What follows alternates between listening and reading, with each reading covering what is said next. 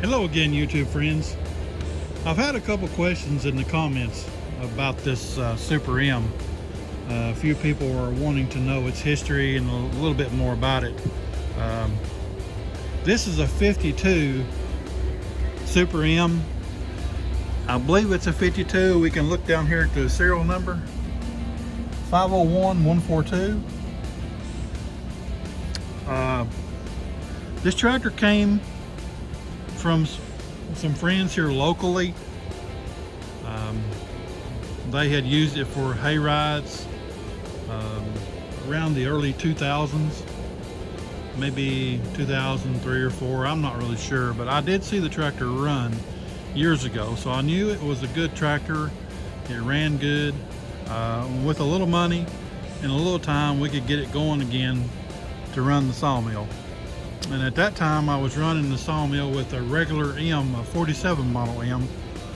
So I knew a Farmall M or a Super M would pull the mill for what I wanted to do. Anyways, a little bit about the tractor. We picked it up, and I'll post a photo of the tractor when we pulled it out, in the condition that it was in when we bought it. We replaced the rear tires, rims on the back, the battery box we replaced, cleaned the fuel tank. I hauled it around the back of my truck for a week with some kerosene, and I would dump it out and replace the kerosene and then haul it around some more until it was clean. The fuel bowl we replaced. I think it had a new seat to come with it. I had to buy the lights. Bought a little sticker, rebuilt the starter, cables. Oh, let's see, it's missing a medallion right here. That's okay.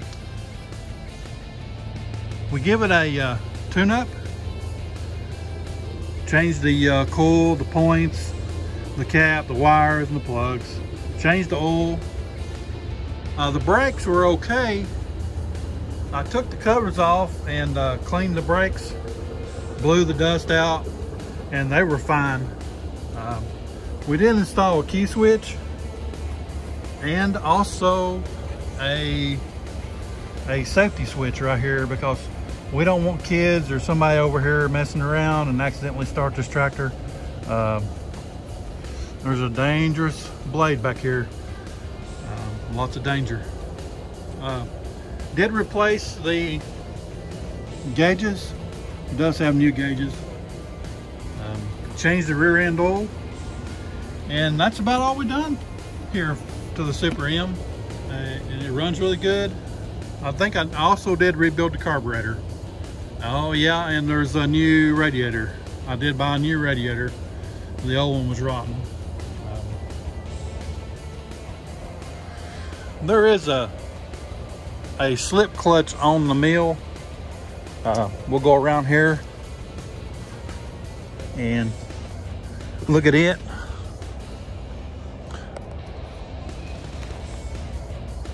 So right here is the drive shaft that runs directly over and runs the blade. And there is a slip clutch in here on the PTO. You can see it right here. So if this blade gets in a bind, a real hard bind, it should slip here. But we did break the PTO shaft on the tractor.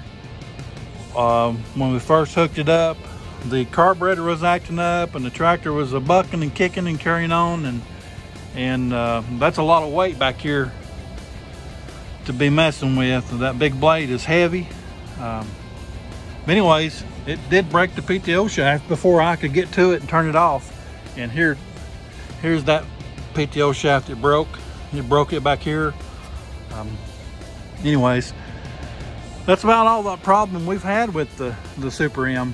It's been a good tractor here for the sawmill. It does a really good job. Now in some of the bigger oak, it's a hard pull. We need a whole lot more horsepower than 45 horsepower. But I'm very selective in what I cut. I cut a lot of pine. And it does a good job on pine. It'll cut 20 24, 25 inch pine just fine. But oak, about 18 inch oak, 20 inch oak, it'll give it a load. But anyways, that's a little history about the M, some details about the Super M, and I'll post a few photos of what it looked like. You can check those out. All right, we appreciate it.